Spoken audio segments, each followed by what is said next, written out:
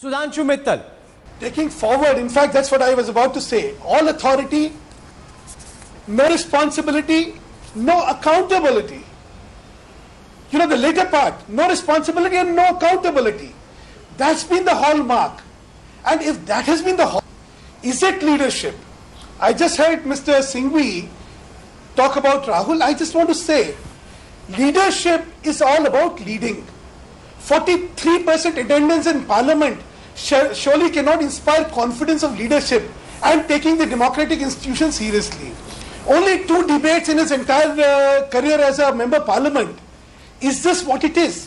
What are your views on corruption? What are your views on security, foreign policy, FDI? I mean, you have a whole lot of issues which this nation needs your vision about before you take up the mantle of leading this country. In the concluding part of Center Stage tonight, I want to take up whether Rahul Gandhi has been guilty of convenient politics, of taking very convenient positions. When it suits him, he wields all authority. When it doesn't suit him, he's got nothing to do with what the Manmohan Singh government is up to. And is that a negative? Given the fact that he hasn't, even in the interview that he's given to Dainik Bhaskar, he hasn't answered any questions on the non-performance of the UPA2, about corruption allegations against the Manmohan Singh government. He's focused only on what he intends to do in the future. Can Rahul Gandhi completely disassociate from the baggage of the past, or is that baggage which he will carry and needs to stand up and account for? Veer Sanghvi goes first.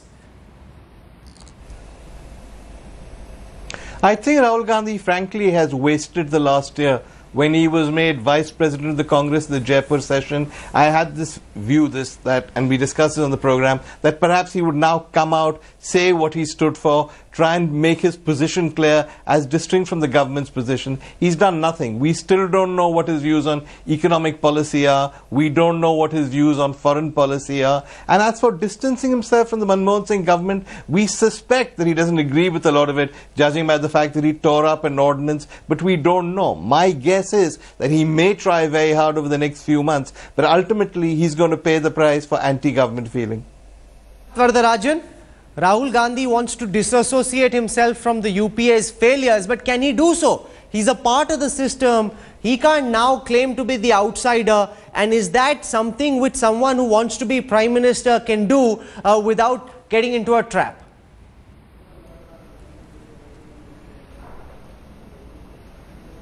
You know, the tragedy of Rahul Gandhi is that he spent the last 4 or 5 years, I think Abhishek Manu Singhvi is quite right, that it's not as if he did not engage with politics. He plunged headlong into reforming the Congress party, starting with the Youth Congress.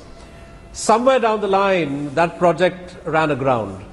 The kind of reform, the kind of transformation that he wanted to effect in the Congress party simply did not take place. And when he accepted the position of Vice President, this was in a way the formal acceptance of his defeat, or acceptance that that project of his had failed. It's an irony of sorts that the Aam Aadmi Party and the way it connects with people is precisely the kind of thing that he wanted the Congress Party to do. He was unable to do that. So the party has had the last laugh. And you can see whether he becomes Prime Minister or he remains as he is, he is unable to shake or to change the kind of entrenched behavior pattern that is there for everybody to see. Once in a while he acts as a corrective. So he tells the Maharashtra government that, look, you cannot shelve the Adarsh report.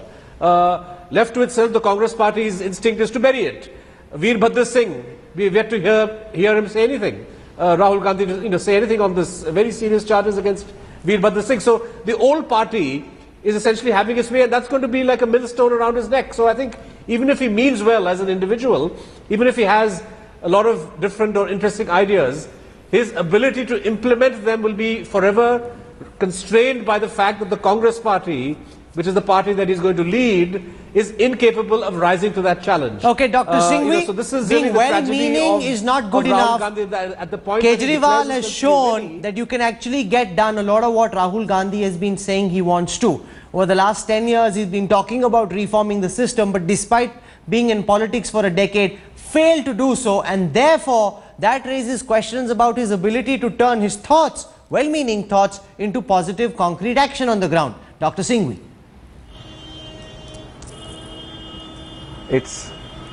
I think firstly it's axiomatic that Rahul Gandhi becomes Prime Minister only if the Congress comes to power, and the Congress is validated by the electorate. It is obvious, and the reverse is also obvious. I don't think Rahul Gandhi in any manner is in the business of dissociating or distancing from the Congress as far as that is concerned. Second, I think what role he has played, and again the basic point is that Indians are not used to a person not getting ministerial post and power. So they cannot understand the position of a person who has decided to be a honest and a constructive critic but remain in the party. So this is a paradigm which is very difficult for Indians who go after power and look up to power with certain amount of awe and admiration to understand. It is true, but he has in fact discharged the role of a honest and constructive critic, but you can't expect him to be a demolishing critic of his own government. Okay, Shiv Vishwanathan, Rahul Gandhi's been talking about wanting to make the sort of changes that Kejriwal has shown to that role are possible to be made in politics. Rahul Gandhi wants to open up the political system. Kejriwal has done a lot of that. Rahul Gandhi said the right things but failed to deliver on those. Does that show that he's not always able to translate his good intention into action? Or is it just a very difficult challenge given that he's got a 125-year baggage to deal with? Shiv Vishwanathan. Look, I'm very sympathetic to the man, but I think we face the fundamental irony that the entrenched interests of the party have defeated all his intentions. Now that he's utterly ineffective, he can be made party leader. The irony is within the Congress. The nation is merely confronting that irony. That's an interesting way of putting it. Sunil Alag, your final comments. Kejriwal did a lot of the things that Rahul Gandhi wanted to. Does that show that Rahul wasn't able to translate his ideas into action? And does that then raise questions of what he can do later? Look, as far as I'm concerned, neither Rahul is very honest, Kejriwal is very honest. Both have good intentions, neither have the experience to run a country.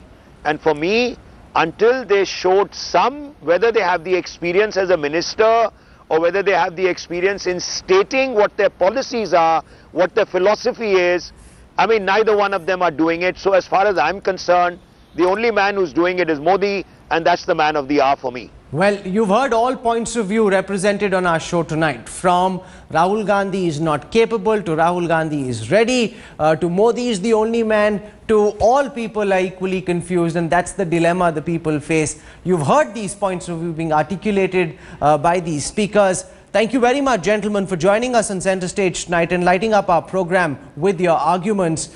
Ultimately, it is the voters who will decide whether or not they believe Rahul, Modi or Kejriwal are ready to be Prime Minister. Thank you very much for joining us on the Centre Stage.